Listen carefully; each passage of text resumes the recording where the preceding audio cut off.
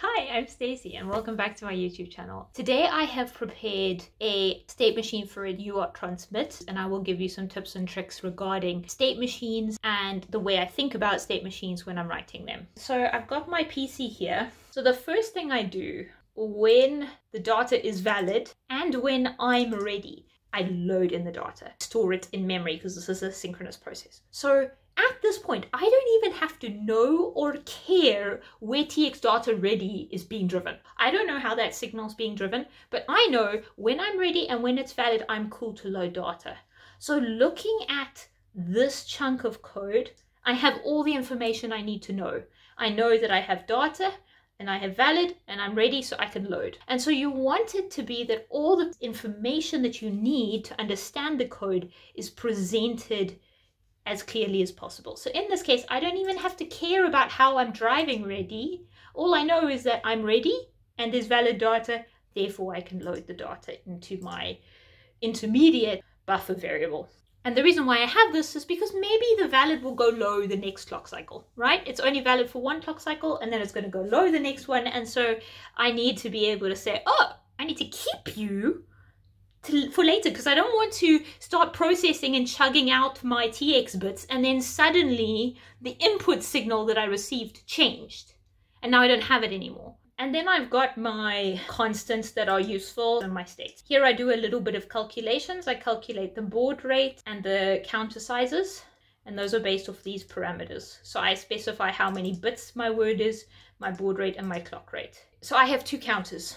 I have a counter that's counting the baud rate because my clock rate's 100 megs and I'm not doing 100 meg UART. Second, I'm counting my data bits because when my data bits are done, then I want to move on to my stop bit. And they are named data counter and baud counter. And this is the calculation for their values. And again, all of the information I need to evaluate this code is right here. When I'm reading it, I can say, oh, okay, my baud counter max is my clock rate divided by my baud. So all of those variables are appropriately named such that anyone who's reading it can go, oh, I know what that value is, without even caring where it was assigned or how or what value it is.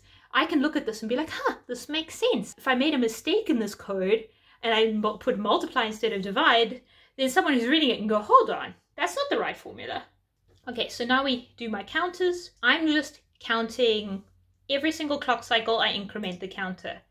Instead of specifying a maximum for my baud rate counter here, I could say baud counter is greater than my maximum, and that would be perfectly fine. But what I could also do, and this is actually a really, really cool trick when you have this state, current state and next state, is you could literally just say, reset the counter on the state change. And I do this all the time. It is such a neat trick. You don't even have to think about the counter.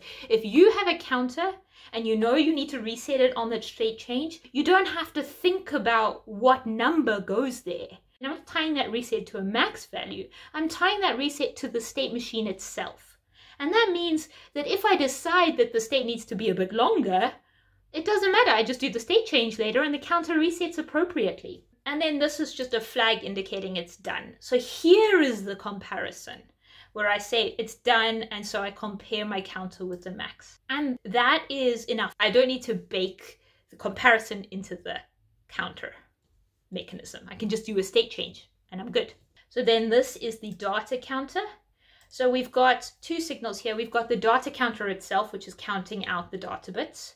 And then we have the transmit buffer, which holds the transmit data.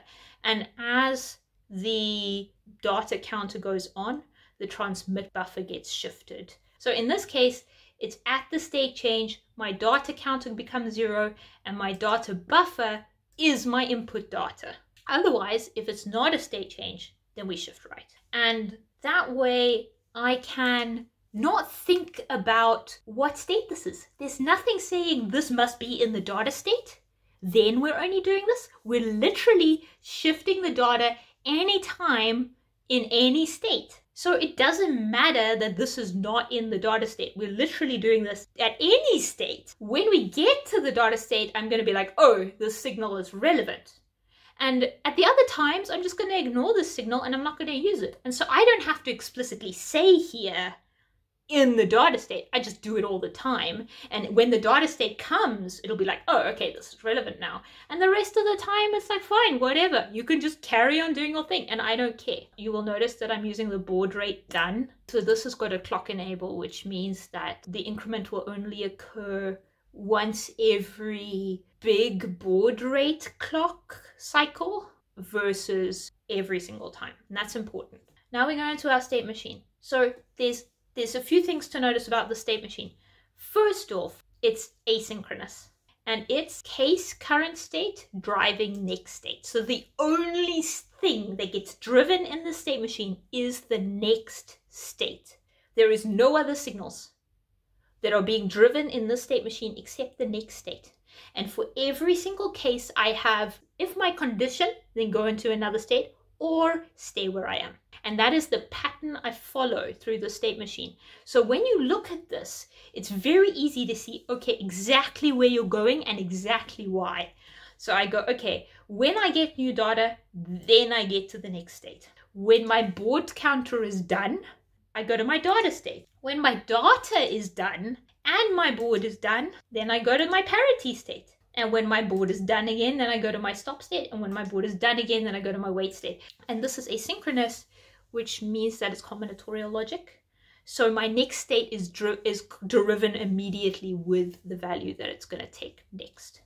And then a default state is next state is equal to current. And that's just to avoid a latch being inferred, because with this, you have to cover every single case. So you always have to have if, else. And it's only ever next state being driven. Every single state, next state has a new value. And I don't have to sit and pick with my eye which variables are doing what. It is clearly laid out. This is going into this next state now. So this is lining up. It's saying, I'm going to line up all my combinatorial logic. I'm going to line up all my signals. And I'm going to say, I'm lining up to go into this state next. And then in this part of the code, I'm saying, okay, I previously decided that I was going to go into the next state, and now that next state is becoming my state. So there's a two-stage process to this. Preparing to go into that state and then being in that state. Those are the two parts. Next state is where I prepare to go into that state, and current state is where I am. What's nice is that you can predict state transitions. So you can say, oh, I'm in this state and I'm lining up to go into this state. Or I came from the state and now I'm in the state. And so by doing that, you can actually trigger not only on your current state, but also on where you're coming from and where you're going. And that's really, really useful when you are anchoring key parts to your state machine. For example, now my counter is when current state is not equal to next state. So at the state transition, I can reset my counter. Because the problem is, say for example, you have a state machine and it's got two states or multiple states, and two of the states are kind of entwined. So like there may be like some dependencies between the states. Like all of these signals are kind of intertwined between the two states. If you want to change the number of clock cycles that one state takes before it moves on to the next one, all of these signals need to be adjusted. But if what you do is you take your states and you anchor them to a framework, then when you want to move one state and another state apart, they're anchored to other parts of the state machine. And that means that you can easily separate them without them being all intermingled. And if you just had current state, you wouldn't be able to do that because you wouldn't know where you were or where you're going to. Okay, so now we say, okay, we've got our state machine. How do I drive my TX? For my other signals, I just have normal synchronous process, case, and then either next state or current state, depending on appropriate. Usually it's next state. And then I just put, if we're in idle, then I'm transmitting this. If we're in start, then I'm transmitting start. If we're in data, then I'm transmitting my data buffer, but 0. If I'm in parity, I'm transmitting my parity. If I'm in stop, I'm transmitting stop. And if I'm in wait, I'm transmitting idle. You could have one of these for every single variable. So if you had another signal that you needed to drive according to state, you could literally just have case. And with these, you could use if statements. If two states are only relevant, you can literally just be like, if this state, else this state, job done. The ready is literally just, if I'm in idle, I'm ready. If I'm not in idle, I'm not ready because I'm busy doing other stuff.